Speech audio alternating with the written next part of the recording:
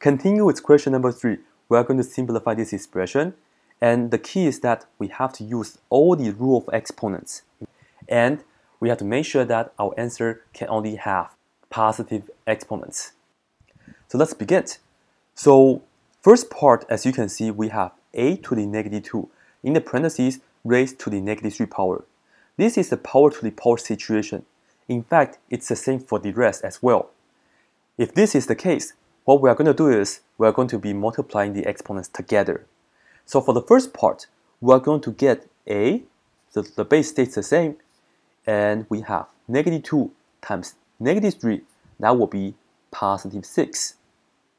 Then, for the second part, we have a to the 1/3 and then raised to the negative 9. We have to do 1/3 times negative 9, that will be negative 3.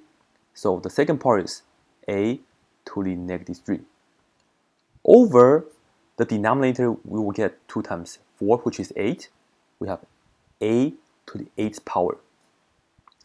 Alright, next, notice that this part, a to the 6 times a to the negative 3. When we are multiplying two things that they have the same base, we're just going to add the exponents. So 6 plus negative 3 will be positive 3. So that's going to be a to the 3rd power on the top. Over the denominator, we haven't done anything with it, so let's write it down. A to the 8 on the denominator. Then, when we're dividing, we are just going to subtract the exponents. 3 minus 8. The top exponents minus the bottom exponents. 3 minus 8 will give you negative 5. So we are going to get a to the negative 5. So, you see, we used all the rule of exponents. Finally, a to the negative 5. We want our answer to be positive exponents only. We are going to fix this. We can do that by changing this to 1 over a to the positive 5. Whenever you see a negative exponent, we can just change that to a positive exponent, but you need to make sure that you bring down to the denominator, 1 over a to the positive 5. So this is pretty much it, but I would like to write down the things that we just did. Let's recap. How did we get the 6? The 6 it was because negative 2 times negative 3. So negative 2 times negative 3, that gives us the positive 6. That's the power to the power rule. And how did we get the negative 3? It was because 1/3 times negative 9. So 1/3 times negative 9, we put in parentheses. 1/3 times negative 9, we get negative 3. How about the 8? It was because 2 times 4. So for the 8 right here, it was because 2 times 4 is equal to 8.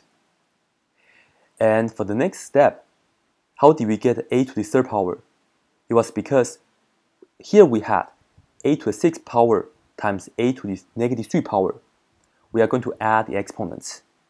So for the 3 right here, it was because 6 plus negative 3. And 6 plus negative 3 will give us, that will give us positive 3. And the 8 stays the same for now. Then, how did we get negative 5? Here, it was because we took the exponents on the top, subtract the exponents on the bottom. 3 minus 8, that gave us the negative 5. Oops, 3 minus 8, that gives us the negative 5.